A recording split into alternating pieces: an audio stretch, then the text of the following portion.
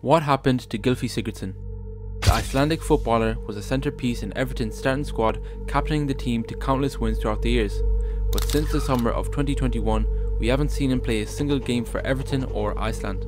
In today's video, we will be talking about what happened to Gylfi Sigurdsson.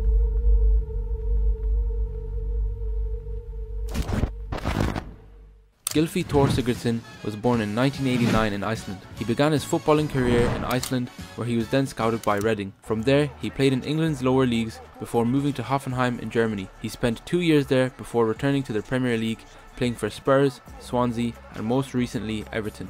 The Icelandic midfielder was a key part of both the Iceland national team and the Everton squad, scoring 6 and assisting 5 in the 2020-2021 Premier League season. But in July of 2021, Gylfi Sigurdsson was arrested on alleged suspicions of child offences. Though these allegations came out and technically we have no proof or context, we can assume that these allegations must have some truth to them, as Sigurdsson hasn't played a single minute of professional football since. In fact, a sponsor of Sigurdsson's, State Energy, removed all advertising with his image in it following the allegations. Since July of 2021, we haven't heard anything about the situation.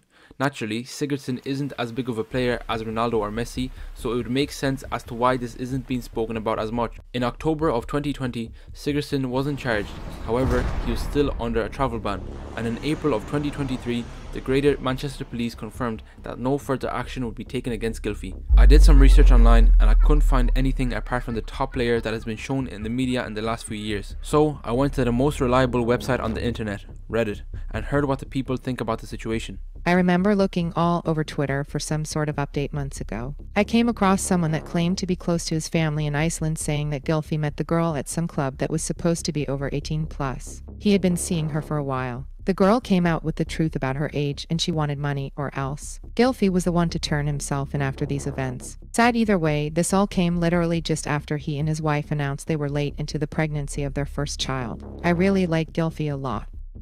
Here's what I think. I think that this is the end of Sigurdsson. I can't imagine him ever playing a single professional minute again. Maybe he can work in a warehouse somewhere, or perhaps he'll go back to Iceland to become a fisherman.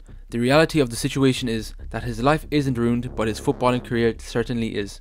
If he's guilty, good for him. He deserves anything that happened to him. However, if he's innocent, I pray for him and his family and that he can rebuild his life somehow. I couldn't imagine being in his position. But what do you guys think? Do you guys think there's a way back for Sigurdsson? Can he or will he ever play professionally again? Let me know what you think down in the comments below. Thank you guys so much for watching. Make sure to like, subscribe and comment down below, and I will see you guys in the next video. Peace.